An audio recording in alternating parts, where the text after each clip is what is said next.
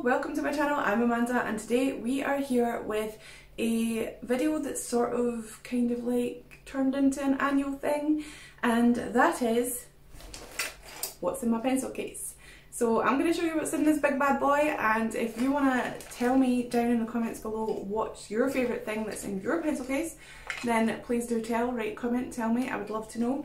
And let's get going, shall we? Okay. So here it is. I can't tell you where I got it from. I have had it for quite some time now and I don't know exactly where I got it, but this is it. It's a bit gross, to be honest, and I'm kind of looking for something a little bit different. And also I have my bullet journal supplies in here too, and I kind of want to revamp it. I'll quickly go over the pins that I have on the front. I have one from ALLJArt here on YouTube. I don't particularly think that he has had the best track record for being a good person, but at the same time I have enjoyed his stuff in the past and I literally grew up watching his videos on YouTube. So then I have one from Scrawlrbox 50th anniversary box, which is awesome, and I also have over here a drawing with waffles badge thing. And then these three pins here are from Myra Baylor here on YouTube also, and you should go and check her pins out. They are gorgeous and they are amazing, and I love her as a person. She's one of my friends, and obviously Drawn with Waffles is on YouTube too, so you should definitely go and check her out also. And yeah, so in this pouch I actually have a pencil case that I got from W.H. Smith, I think, and a bunch of other items in here as well. So we'll go through the items in this case first. Yes, the first thing I'm going to grab is my Winsor & Newton Cotman watercolours. These are my favourite watercolours as of now because they're easiest to get and they're pretty okay for the price. This one's actually not Winsor & Newton, that one's Dale Rooney and it's really bad, but the rest of them are Winsor & Newton and they are all professional quality paints. This was a palette that I got that had Winsor & Newton Cotman watercolours in it, which is their student grade watercolours, and it actually had pans in here, but I took the pans out and just used the wells to fill up my watercolours with. The next thing I have is a bunch of kind of neutral colours. This was the kind of palette that I was trying to make myself love. These are all sort of Prismacolors, and they're also got some Caran d'Ache Pablo pencils in here as well, because these are my cheaper branded watercolours, pencils that I like to use. And I've also got some Spectrum Noir colour blend in there as well, and I just use these to add a little bit of colour to my bullet journals or my sketchbooks if I please. I really need to go through this and sort it out. The next thing I have in here is a selfie stick, and I have no idea why it's here. I've got another one underneath my desk and I think I'm going to put it there because that's where it should be. It should not be in here. And I didn't clean out this pencil case before I did this video, so it's just got whatever it's got in it. Couple of things left in here. I have two washi tapes, which I don't know why. I just obviously picked them up from my desk and shoved them in there as a sort of way to tidy them. I usually use these to package my orders from my shop. By the way, the link is in the description if you want to check that out. But I'm also going to take that out of my pencil case. This is sort of like clean my pencil case with me video. So the other things that I have in here is a ruler, which I really need to buy a new ruler. My other ruler, I cut it with my X-Acto knife by accident, so it doesn't draw a straight line anyway. It's really good for measuring though, and I like the style of the ruler that I had. And this one is getting a little bit dirty, or like, I don't know, it's got some gunk on it. I think it's glue, to be honest. And yeah, so I need to buy a little ruler like this and a bigger one, because it's something that you just don't think that you need until you need it. And then the other thing that I have here is a spray bottle with water in it, which I actually need to clean out because I think the water's been in there for a while and it gets stinking if you leave it in there for a while. The last thing in this is a Unipin fine liner, and this should be in my main pencil case, but it's not because I was using it and I just couldn't be bothered putting it back. But these are my favourite fine liners. They are so good. You should go and get one if you do not have one and try it out. Although I have completely run out of 0.1 and 0.2 and 0.3. I just have my 0.5 left, which is a bit of a shame. This one has quite a thick nib compared to the other ones. So I'm going to set that aside so that we can put it back in this case. Now, in 2019, at the end of 2019, I went through my pencil case and I took out everything that I don't use. And I still don't use half this stuff in here, but I put it in there just in case, and I need to stop doing that. And as well as the fact that I obviously do bullet journaling, so I don't want to carry two pencil cases with me or have two pencil cases near my desk. So I tend to put everything in here, but my idea was that if I put my pencil case in here, have my pencil, rubber and anything that I use to sketch in my sketchbooks in this little pouch here, and then have everything that I use in my bullet journal here, because I use more stuff in my bullet journal than I do in my sketches and stuff, then I would be a little bit more happier. So we're going to sort that out today. There's a look at it from that angle where there's loads of stuff in it. So I actually just recently put this back in my pencil case. It's the Uniball Signal gel pen, and I really like this gel pen. It's easy to use and convenient, but the whiteness on it isn't the best, but at least it doesn't spurt out white ink at you. It is one of the best ones that there is. It's better than the Jelly Roll in my opinion, so the Uniball Signal is there. Then we have these two. The 0.2 is actually not run out. I lied to you earlier.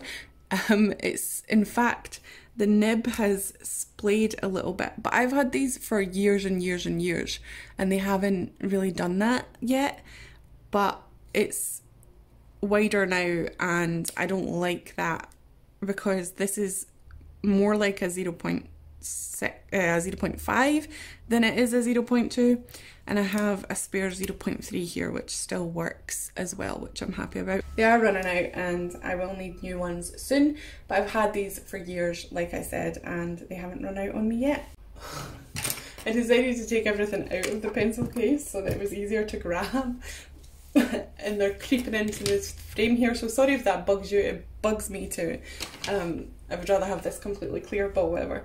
So these are my Winsor & Newton Pro markers, and I have them in the pastel shades. I got the pack. I'm pretty sure there's 6 of these, and every time I show you these things, I always can't find the one that is missing when I show you them, but after I've showed you them, I end up finding it.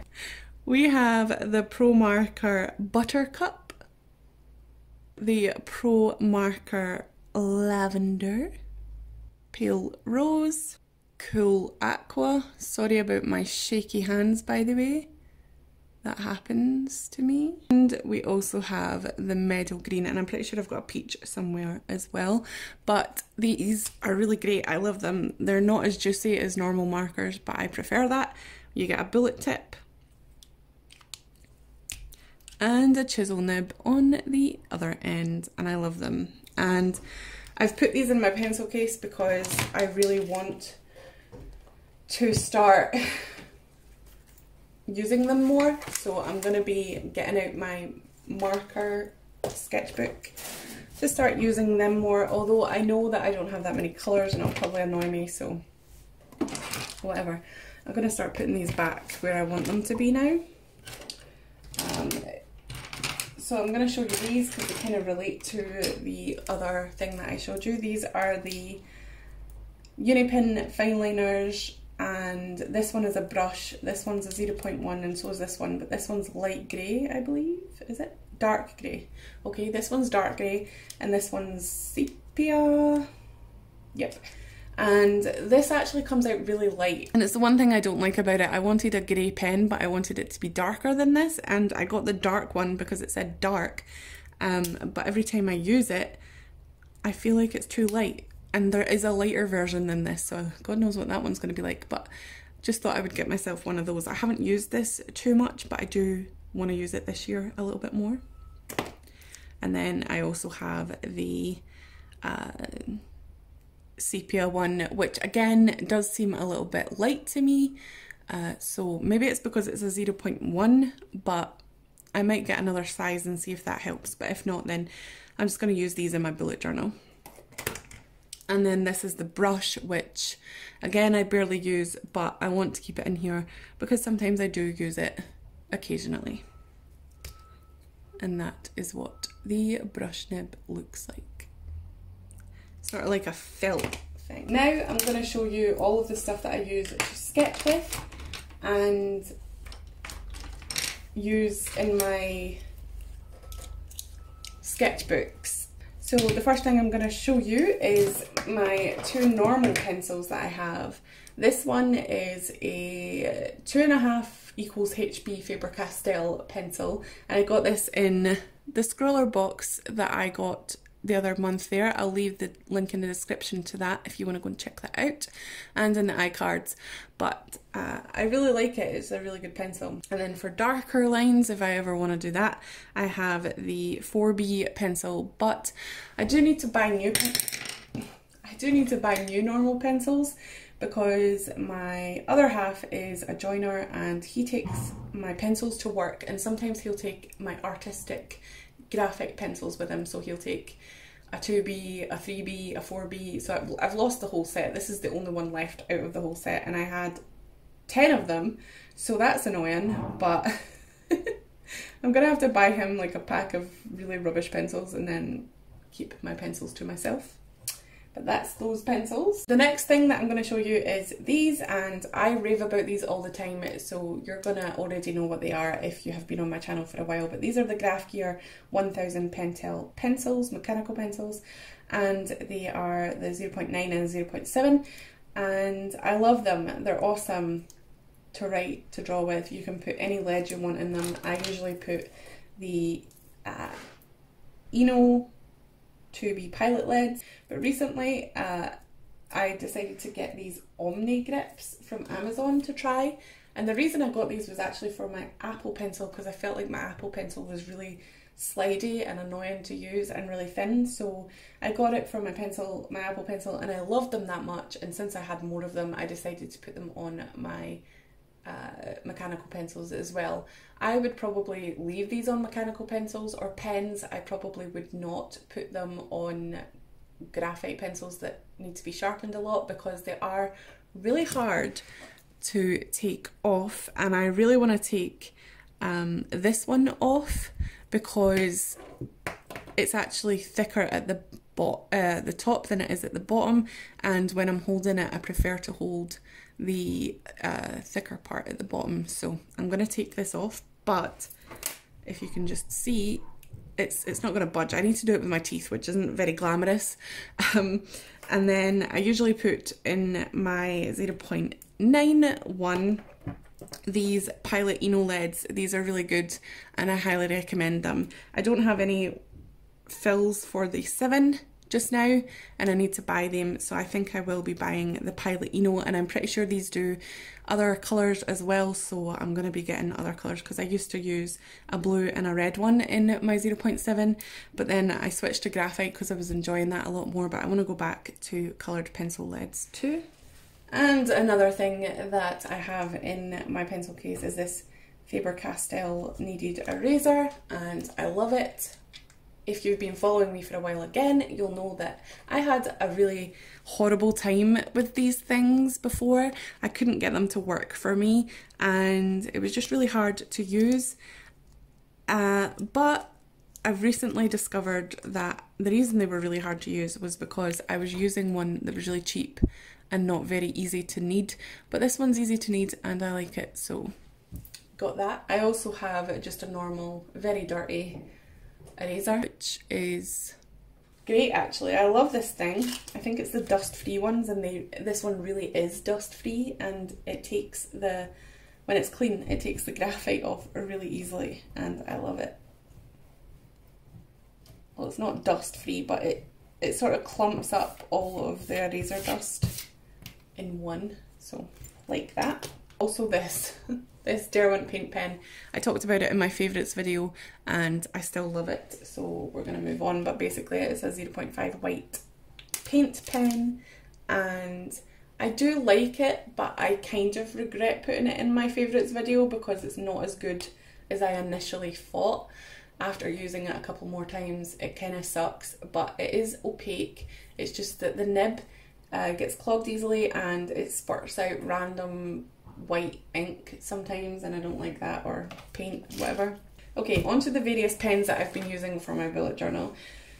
I got this one in Scroller Box again, and it's an At You Spica pencil. It's Twinkling Like the Stars 02 pink, and it's really good for putting little sparkly bits in my bullet journal, and to be honest, I wish I had more of them.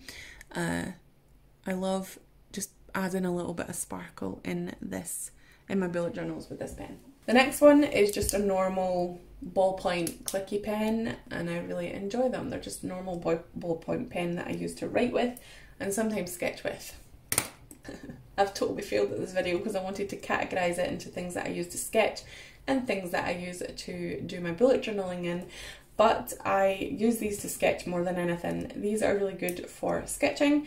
I like them. They are the round stick medium Bic pens, and they're just good if you just don't want to erase and you want to just experiment with pen and have a little bit of a different look and feel in your sketchbook. Now for pens that I do actually use in my bullet journal, and I'm just going to show you them really quickly. This is also a Bic pen, and it's the Bic Fine. I love this pen, and it's red, and I want more of these. I want to get them in all the colours they are available to me, and they are so cheap and nasty looking. They look like the pens that you use in the bookies, but I love them and they're great, and I think that everybody should own a Bic Fine pen. The next pen is a Uniball Air, and I'm so happy that I can use this one. This is a pen that I really enjoyed. I loved the ink flow, I loved the way it wrote, I love the nib of it. It's so unique and different and I love it, but unfortunately because the ink is so pigmented and wet, it does go and show through and ghost and bleed through on quite a lot of notebook papers. But the new notebook that I got from Dingbats doesn't do this. It does still have ghosting, but it's minimal. So I'm really happy with that, and I love this, and I will never let go, ever. The next one is a Uniball Eye Fine pen. I love these to write with as well. These are so good and they're great, and I honestly would want to do line art with these. They are that great. I love them. Next pen, again, the same with the Uniball Air. Now this pen I wouldn't recommend getting because of the way that it just leaks out ink sometimes, and that's why I've hardly got any left. I haven't used this much, but anytime I have, there's been like a blob of ink coming out, and it takes a long time to dry. But the pure, like, oh, it's happening now. I don't know if you can see, but there's a big blob on the end of it. That's not the way that that should be. I'm an artist and I don't have any paper to hand. I'm trying to keep the blob on there. Let's just show you on here, look. See that? Yeah, see that? It's a big blob of ink, and it writes amazingly and thin and it's great, but this blob of ink is just, it's going to take ages to dry. And if you obviously want to close your book, then you can, but it will do that, and yeah, it's not great, to be honest. I think I use it to fill in black a lot. The last two things in my pencil case I have is this X-Acto knife, which has seen its better days. I really need to get replacement blades for it and clean it as well because it's gross. But always handy to have one of these for all of your exacting needs, and it's awesome. And then we have the last thing, which is my sharpener, and this is the sharpener by Kum. It's spelled K-U-M and pronounced Kum, and it's made in Germany.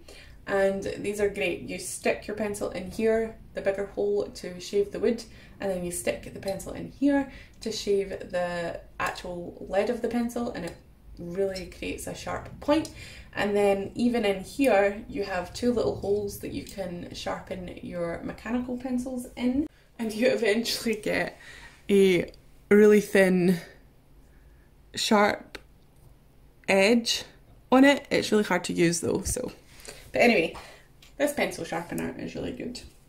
If I do change anything in my pencil case, I will be sure to tell you next year and why I changed it. I hope that you enjoyed it. Please remember to subscribe if you haven't already, and I will put some playlists here for you to check out if you want to go and binge watch any of my videos while you procrastinate or work at what you're doing.